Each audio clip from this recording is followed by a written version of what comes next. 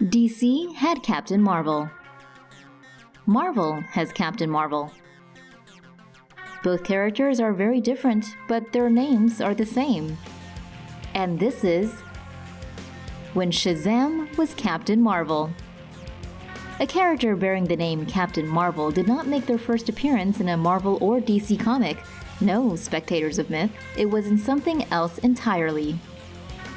But to understand that, we must first journey back to 1930s USA and the creation of what many consider to be the first comic book superhero. DC, previously called National Comics, created Superman in 1938. The character made his debut in Action Comics #1 during April of that year. He was a hit, and over a year later, a hero named Captain Marvel debuted in issue 2 of Whiz Comics, published by the now-defunct Fawcett Comics. This version of the character would eventually be renamed Shazam by DC. More on that later. Captain Marvel 2 proved a hit. In fact, some say that back then he was even a bigger deal than the Man of Steel. So much so that in 1941, Republic Pictures, a movie studio that previously tried and failed to get the film rights to Superman, would eventually make a serial on Fawcett Comics' Captain Marvel.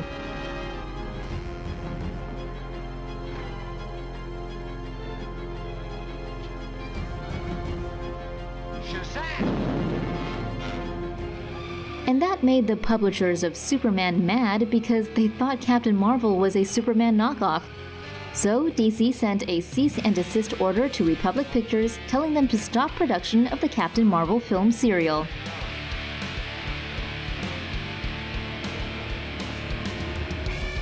Production went ahead despite this, and the 12-chapter Adventures of Captain Marvel movie serial was released to critical acclaim on March 28, 1941.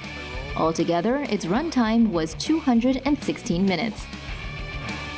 But 6 months later, in September 1941, both Fawcett and Republic were sued by DC. They said that Captain Marvel infringed Superman, and 7 years later the suit went to trial in 1948.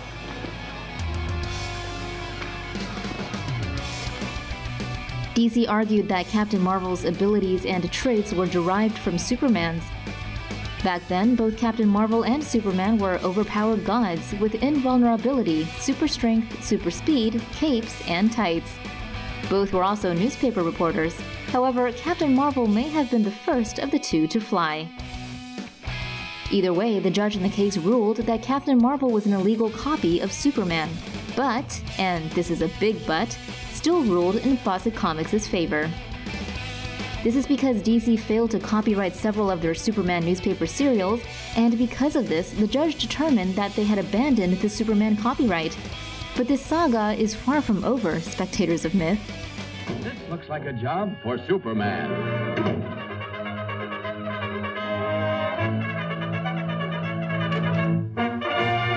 DC appealed the case, and in 1951 both publishers were back in court yet again. This time, the judge was one Billings Learned Hand. Real name, no joke. Judge Hand ruled Captain Marvel did in fact infringe Superman. He ruled that the evidence presented to him from the Captain Marvel strips and artwork represented deliberate and unabashed plagiarism of Superman.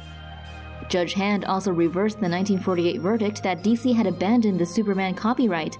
This was because the newspapers were licenses of DC and not a partner. So basically, DC, the copyright licensor, wasn't accountable for errors made by its licensees, and therefore, DC's Superman copyright was very much still in force. Judge Hand said that the amount of infringing content would need to be settled in a retrial. However, rather than go through all that, Fawcett Comics relented and settled out of court with DC, ultimately paying them $400,000 US. That was a lot of cheddar back then, and in 1953, Fawcett Comics stopped publishing superhero comic books altogether, and that left the Captain Marvel trademark up for grabs. Another publisher who was operating around that time was Timely Comics. They started out in 1939, but would eventually be renamed as Marvel Comics in the 1960s. In the latter half of that decade, Marvel got their hands on the Captain Marvel trademark. To keep it, they need to continually publish Captain Marvel titles every 2 years. To date, there have been 7 versions of Marvel's Captain Marvel. Yet, in a twist, DC would later come to license Fawcett Comics' Captain Marvel and used him in a book named Shazam, the original Captain Marvel. That prompted Marvel Comics to issue DC with a cease and desist order. DC complied and renamed the comic book Shazam, the world's mightiest mortal. However, Captain Marvel was still the main character, but many comic book fans believed that his name was Shazam.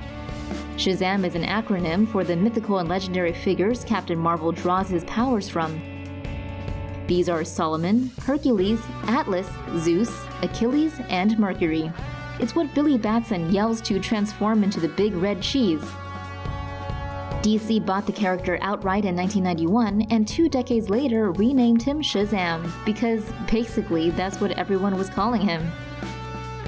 But before all of that was when Shazam was Captain Marvel.